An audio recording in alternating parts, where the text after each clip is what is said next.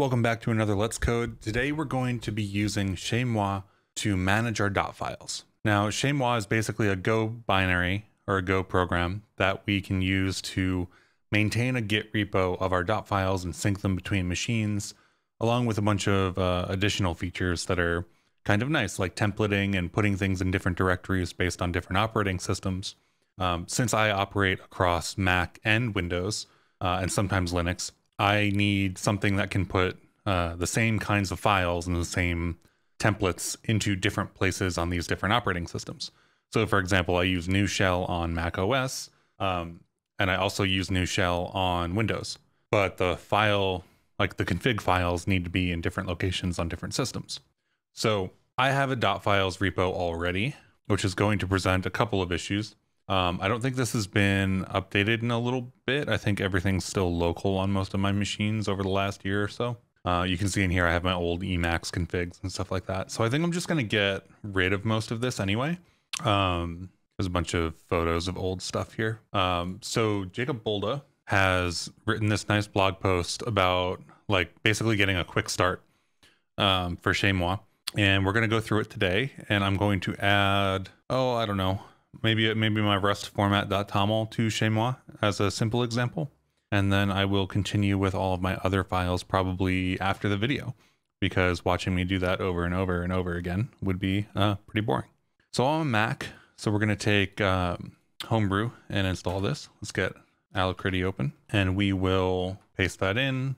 I'm not sure what that 201 was about, but it's fine. All right, so now Homebrew has completely updated itself and installed chezmoi for us. Our next step is to initialize chezmoi.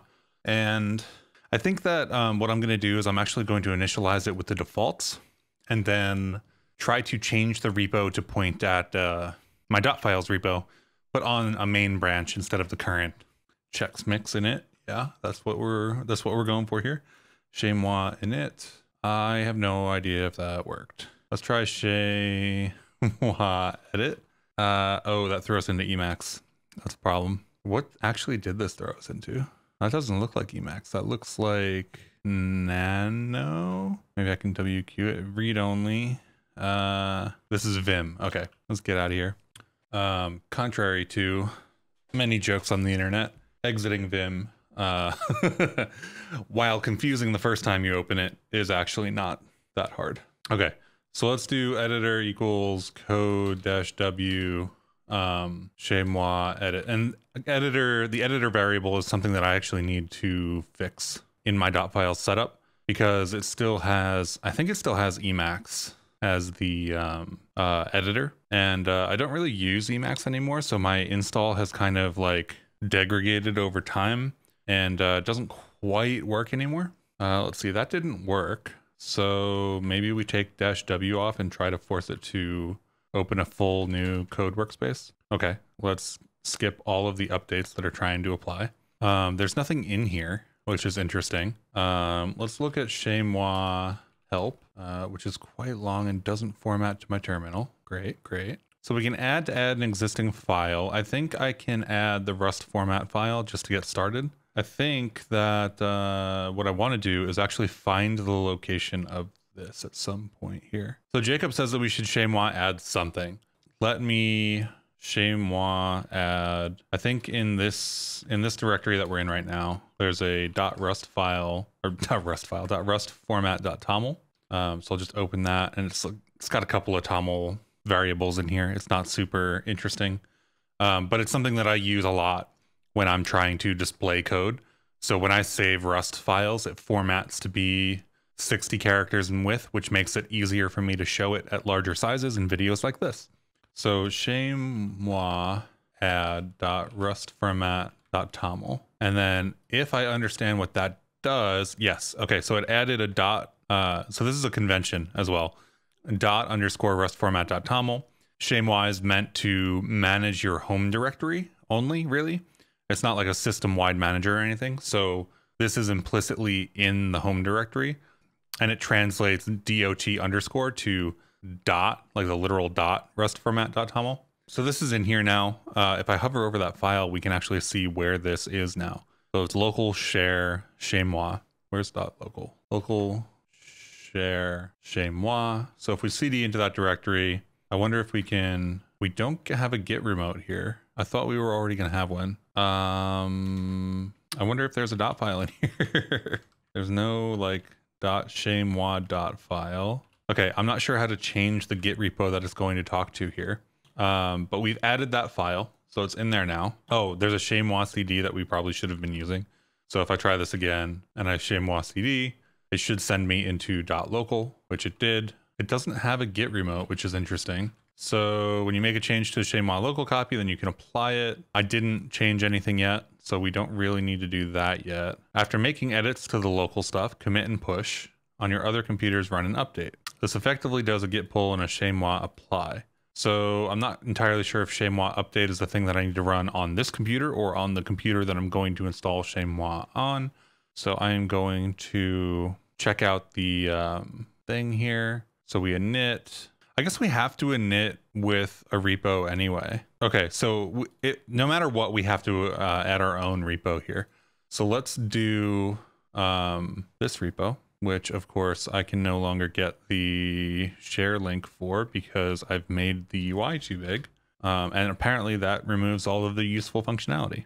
Let's grab that URL and we're in here, right? Okay, so git remote, add origin, this, right? So dotfiles, gco, I think it's orphan, or is it? So it should be gco orphan. So git checkout orphan main. So main is now a clean branch. It does not have like anything on it from anything that I'm doing here. So we should be able to continue with our chezmoi. I thought chezmoi was going to handle this for us, but maybe not.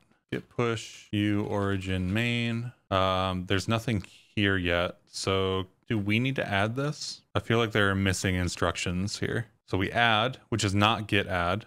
We can edit, we can diff, we can apply. We have to add, apparently. Okay, so I already do that for my regular stuff. I was kind of, like there's still features here that I'm going to use that are not like features of raw git or whatnot.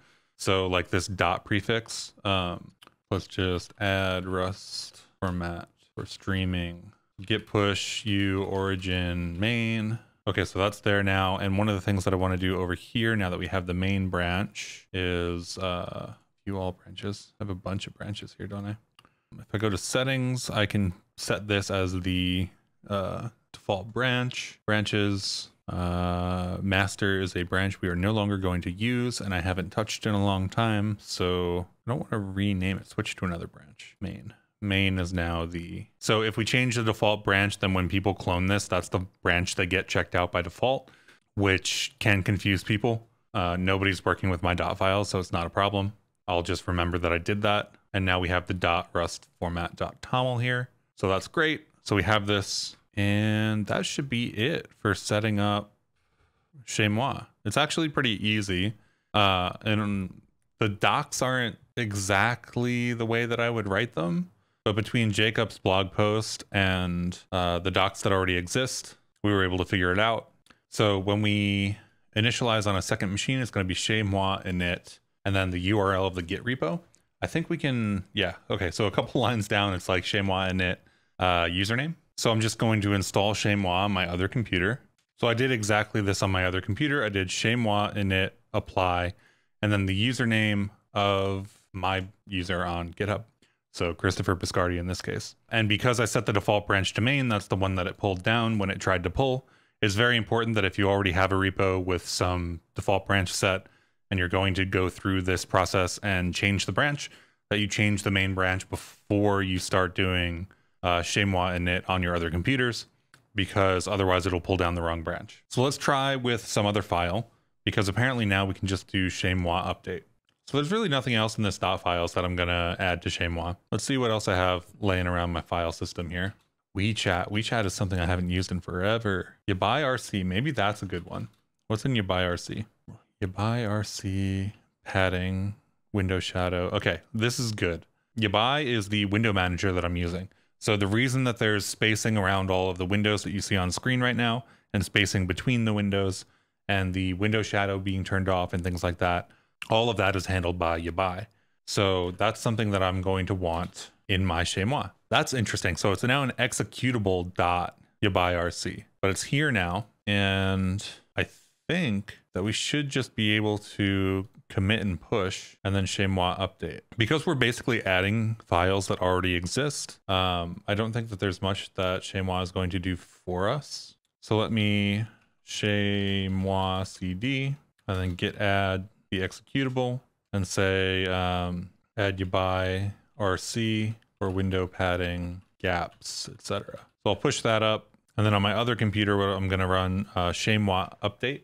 And that worked perfectly, actually. So whenever I push things up from this computer, all I need to do when I start working on my other computers is run chezmoi update. And if I run it on this one, it shouldn't do anything. I don't know what it's doing right now, actually. Oh, you know what it is?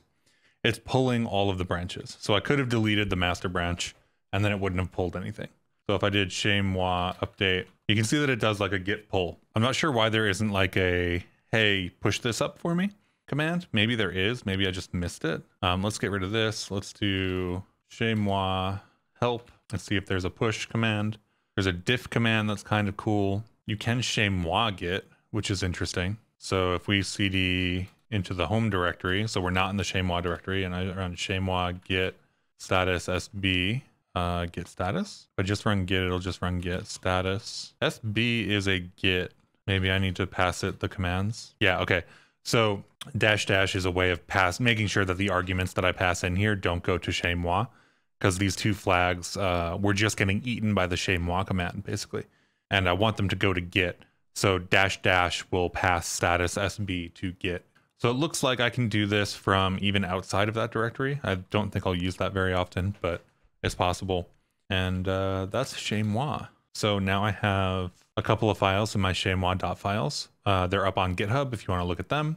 And they are on my other Mac. So the next step is trying to figure out how to get this onto Windows. And I don't know, maybe that'll be another video. Thanks for watching, and I'll see you next time.